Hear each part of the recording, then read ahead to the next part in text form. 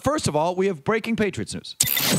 This is Breaking Sports News. Powered by Valvoline Instant Oil Change. On 98.5, the Sports Hub. From ESPN senior NFL reporter Jeremy Fowler, just tweeting. Source, Patriots are placing the transition tag on safety Kyle Duggar. So useless. Oh, that's so useless. And it's so cheap. It's so useless. It's so them. I hate it. I hate it. It's so dumb, the transition tag. Let's start doing some quick Googling. Can we? I don't mean to bark out orders. No, fine. Give me the last team to transition anyone. Give me the last team to transition anybody. You don't need to do it. It's stupid. 5 players have received the transition tag in the last 10 years. 5 in 10 years, that's right. It only happens once every other year. 2020, Kenyon Drake, running back, Cardinals. Cornerback Kyle Fuller with the Bears, Dolphins tight end Charles Clay, Browns center Alex Mack, and Steelers linebacker Jason Worlds.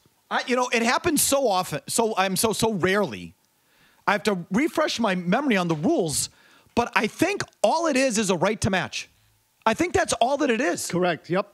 You don't get any compensation. Works like the non-exclusive franchise tag, except it only provides the original team the right to match the other team's offer. So if you lose them, you don't get draft pick compensation. It's in my mind's eye, it was always something you did if you and the player weren't getting along, where you would say, well, now with the transition tag, you are required to bring that to us and we have the right to match. You're required to. But if you have a good functional relationship with your player, all you do is you say, go to the market, let us know what you get, come back to us, and we'll see what we can do. Correct. The Pats have done this over and over and over again. What is the need to transition tag a guy unless he told you to go F yourself? In which case you say, okay, now you've got to come back to us. And then what? If he gets a good offer, you obviously don't want to pay him the franchise number. You'll only do it if someone else is willing to do it. I think the transition tag is garbage. It's useless. And you can tell I'm frustrated by it because I've always kind of been frustrated by the transition tag. It's like, this thing's useless. Honestly, it's not what I thought it was. I thought it was something a little different. I thought it was just the salary structure thing was different. It was like the average of the top 10 instead of the top. I thought it was too. It's a top 10 instead of the top 5. Right. But that's what I thought the difference was. I didn't realize you could. No compensation. Right. I'm sorry to yell at you.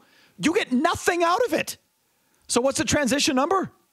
We don't know. It's got to be around 15 million. 16 is what the whatchamacallit tag is. I thought the franchise was 18. Okay, it's 16. The franchise number is 16.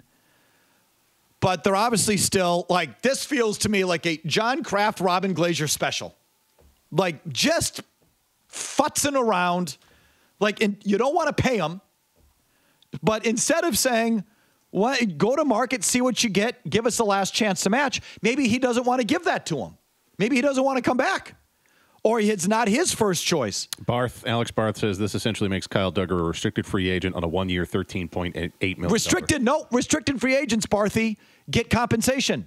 If you sign away a restricted free agent, you get draft pick compensation. He's down the hall if you want to yell. As determined, Barth, by the qualifying offer you give the player on a restricted free agent qualifying offer, you offer him a certain contract, thus determining your compensation. Unless they've changed these rules, and I don't know it, which I guess is possible. The transition tag, there's no compensation. That is not a restricted free agent. A restricted free agent gets compensation if you lose that player. He said essentially. I'd retweet there, buddy. I hate the transition. You can just tell. And it's just one of these things that I get bent out of shape about that there's really no reason to. Except I just think it's ticky-tack. It is ticky-tack. There's no question it's ticky-tack. Do you want the player or not? But instead, nope. Chess checkers. We want the deal. So this tells me, though, that maybe they're going to use the franchise tag on a winner. Okay, good. No. So, like, you can only use one, right? I mean, you can't use 2 franchise tags. Is my point. That's right. So if maybe they're going to franchise tag at Wenu, and they wanted to have some say in Duggar, so they decided to transition tag him. The transition tag, JV. I don't disagree with that assessment of it. Trying to save I yourself. think the franchise tag is freaking JV. At least that gives you have rights. Like that's contractual hardball. The transition tag? If you don't want to pay them, don't pay them. Or if you've got a good relationship with them, you have a de facto transition tag by saying, let us know the best offer and we'll match. Or we won't, and you can go to the other team. So what does that tell me? I've always thought the transition, so I'm glad it happened finally, so I can just get that off my chest. It's the dumbest thing. It gives you nothing that I can, unless I'm missing something. Barth, let me know if I'm missing anything. I don't think I'm missing anything. Well, it establishes a floor for the player, doesn't it? I suppose. But to me, it tells me that financially they're just not on the same planet. So can you quickly, you've said there's been 5 franchise tags in 10 years. This is how rarely it happens. It only happens once every other year. Transition tags. On average. Sorry, transition tag. Can you give me the history of the result of those transition tags?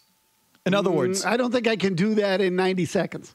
I'm going to look at it. Get yelled at again. No, I don't mean to yell at you. I'll make sure I keep it on my desktop the whole show. You know what? I got to tell you. You a-hole. I'm surprised it hasn't happened sooner.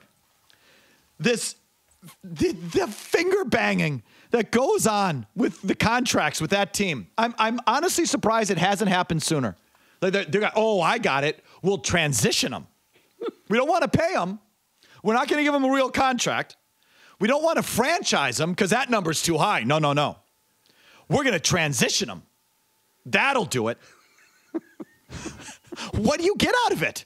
You get nothing out of the transition tag. Nothing. And I've spent 10 minutes ranting about this. If there's some practical protection, contractual advantage that they get out of it, I want to know it. Tell me and I'll take it all back. Otherwise, what is that? It's stupid.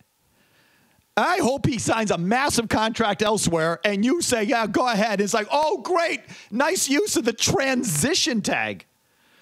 So we can talk about that. Franchise tags are due at 4, so maybe there's some action. Maybe there's a franchise tag coming. Well, it won't be the Patriots because they're using the transition tag. They can't use both. So they can't use both. Right. So you can't go franchise transition. Oh, that's weaselly. They're still cheap. Do you want the guy or not? Wow, to save themselves a couple of $1 million on Duggar. No, but go ahead, guys. The local media, just keep blaming Bill. The transition tag. Even Bill didn't use it. Did Bill ever use a transition tag? I don't think so. I'm trying to remember. You said in the last 10 years. It wasn't in the last 10 years. No, I don't think they've ever used it. I'm just trying to remember. I can't remember a time the Patriots have ever used it. I can't remember covering a case where the guy got the transition tag. It's like, okay, neat.